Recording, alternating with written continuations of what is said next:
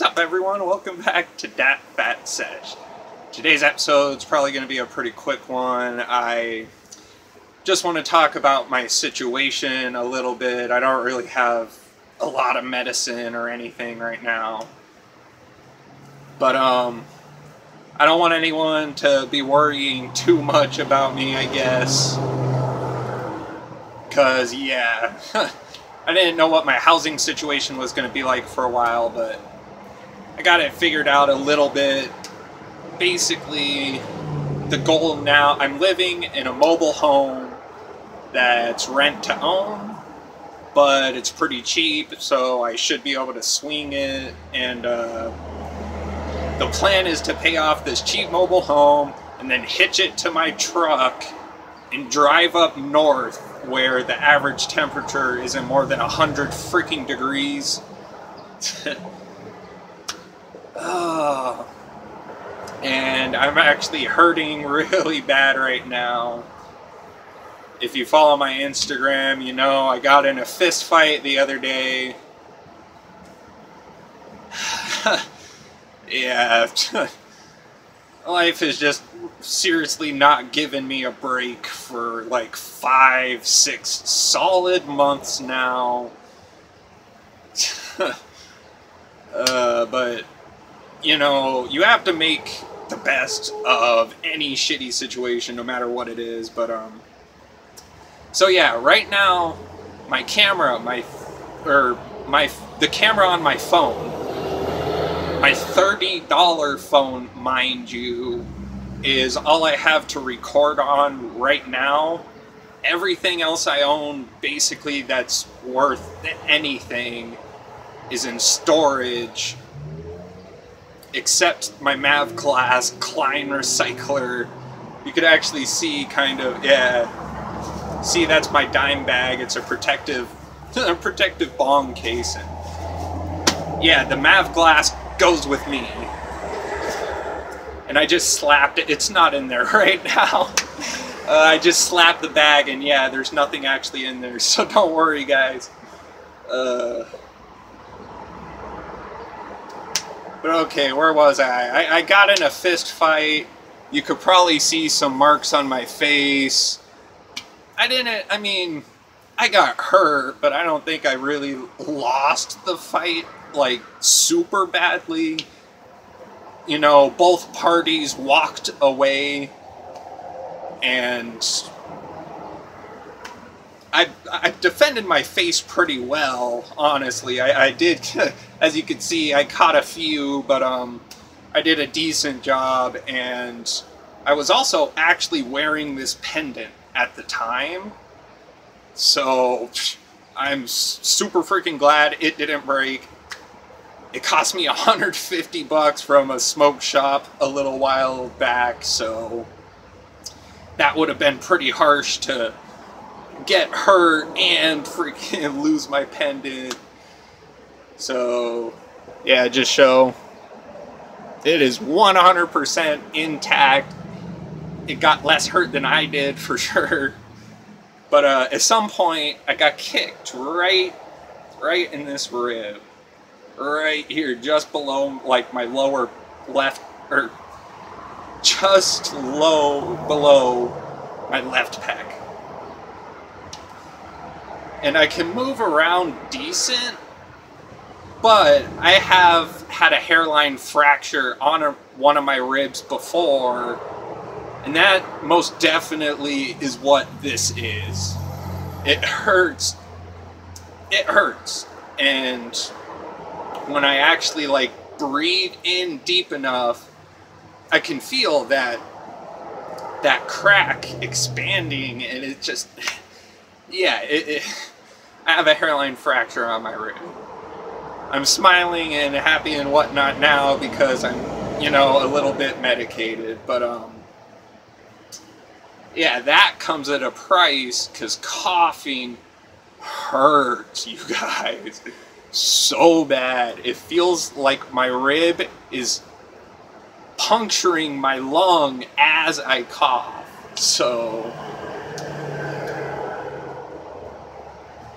But yeah, at some point in the fight, I got kicked so hard right there that I flew into the air like at least 2 feet up and 2 feet back.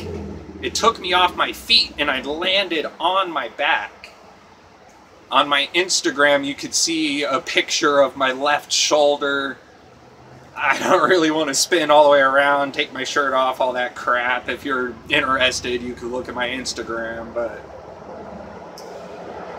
I thought my fingers might be broken at first too, but no, they're just pretty messed up. Almost every one of them has some sort of a gash on it, so yeah.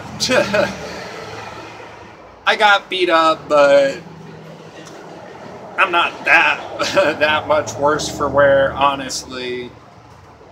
And I just wanted everyone to know that I'm not homeless.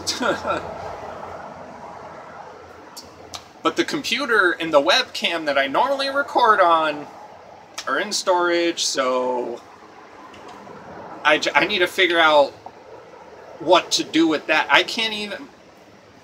Okay, the mobile home right now doesn't have air conditioning, and where I live, I refuse to put my computer into here because shit will just fry. Trust me.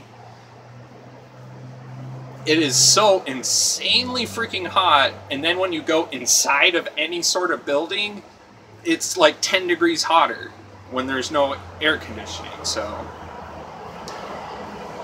The storage that the computers are in is air conditioned, so I'm trying to figure out that whole situation. And yeah, you guys know life has been hard for me recently. I'm just trying to deal with it, make the best of it I can, and work hard to make sure my life doesn't get worse. You know what I mean? You can't just you can't just sit back with a messed up life and expect better things to happen. It's just going to get more and more messed up unless you actually work on it. So believe me, you guys, I have been working really hard on straightening my freaking life out. Because the last 6 months damn near killed me. I'm starting to ramble now, but I've said multiple times I'll explain why I was kicked out of my apartment and other things a little bit in the future, and yeah, that's not going to be this video. I'm already starting to ramble, so... I want to show, this is just a cheap-ass pipe. I think it was like $7 or something. A ditch pipe. But I mean, it does change blue when you smoke out of it, so... It's a color changer. That's something, I guess. Anyways, I got a little... just a bowl left in this right now of... It's actually Jorge's Diamond #1, which... If anyone knows, Jorge Cervantes wrote the Grow Bible, and... he stabilized a few strains, and those strains are really rare and really good because the dude knows his shit. And yeah, this is like a half cash bowl. I already took a couple hits out of it, and it's all I have left at the moment, so I apologize for that, but I'm just making do, so thanks for listening to my rambling, you guys. Let's take a hit and actually have a sesh. Cheers.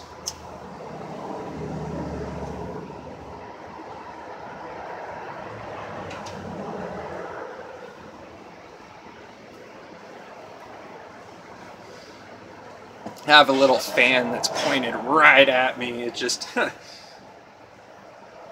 annihilated that smoke before it.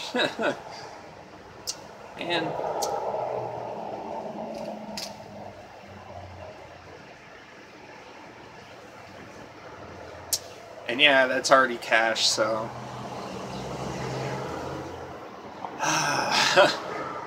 Just stay tuned, you guys. Keep showing that support. You guys, I appreciate it so much. It's definitely the reason I keep doing this. I just love you all. I wish I knew you guys and could interact in real life one-on-one, because I really need to meet some good people and have good people in my life so I can make it better. But anyways, you know, that's one of the reasons I'm doing the channel, is that the people I know in real life are not good. Like, yeah. You guys know what I'm saying. Throughout my entire life, the only people who've ever supported me are basically my subscribers on YouTube. I guess my followers on Instagram show me love quite a bit, and then my deceased mother, and that's it. All my siblings are... I'm not gonna start on this. That's a whole nother can of worms. Just know that YouTube is my family, my blood family. Yeah, YouTube, you're where it at. You're my real fam. So just please stay tuned for my next videos. Stay high.